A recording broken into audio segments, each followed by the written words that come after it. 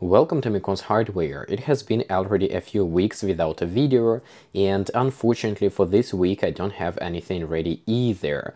So I decided to record a little update video to show you what has happened in my room and what I'm currently working on.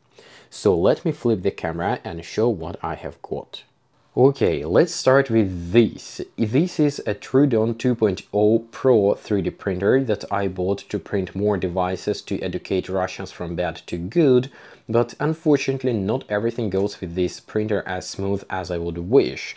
So right out of the box, this motor doesn't work properly, it makes crazy scary sounds, and now I'm waiting for the motor replacement. And that means that I cannot finish assembly of the printer, I cannot go back and set up my video recording settings, because I need to keep this printer here disassembled, waiting for the replacement part. On the good side, this Prusa MK4 printer works like a Swiss clock, and I have absolutely no complaints about the printer. It already needs some service after so much work it has done, but I absolutely love this little machine, even though the enclosure box is gigantic. Now, for the projects I am currently working on, as you can see, entire table is filled up with the different kind of items. And first, let me cover these two chassis. So these are NAS or network attached storage chassis, which can be 3D printed.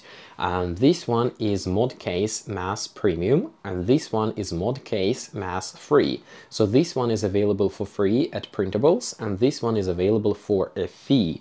I plan to build two NAS devices, test them, and see which one I'm going to keep for myself. So for the free version, I decided to go with Odroid H4 SBC. This is actually H4 Plus because it has the SATA connectors, and SBC basically means single board computer. This Odroid H4 is smaller than Mini ITX, so I had to design and print this kind of Odroid to Mini ITX adapter to install into this chassis. Now, for the bigger one, I plan to use Gigabyte B550 Mini ITX motherboard, and here it would be interesting to test ECC memory support, if it actually works, how it performs, and so on. One of these NAS devices I will keep for myself, and one of them will go on sale, but I have not yet decided which one I'm gonna keep. Probably the small one will stay with me. Now, it also seems like this ERYING B760 motherboard has got a BIOS update with the Intel 13th and 14th Gen CPU support, so I plan to update the BIOS for this motherboard and retest it. I hope in the latest BIOS they have fixed some of the crucial flaws of the motherboard and now it is actually usable. If that's the case, I will print one more of these MODCASE Evolution chassis and build a tiny micro actually it is not micro ATX, it's mini ITX gaming PC using the ERYING board. This particular chassis is slightly customized to be able to host a Machinist X99 PR9 motherboard, and this project is lasting for way too long. My first idea was to build the most powerful X99 mini ITX computer, or so-called mini ITX computer, but then I quickly gave up on this idea because SFX power supplies 600 watt and plus costing too much. After all, I decided to go with a budget mini ITX X99 build using Machinist X99 PR9, Xeon EFI2640 V4 and GTX 1660 Super. Right now I'm finishing testing and hopefully this video will be available soon.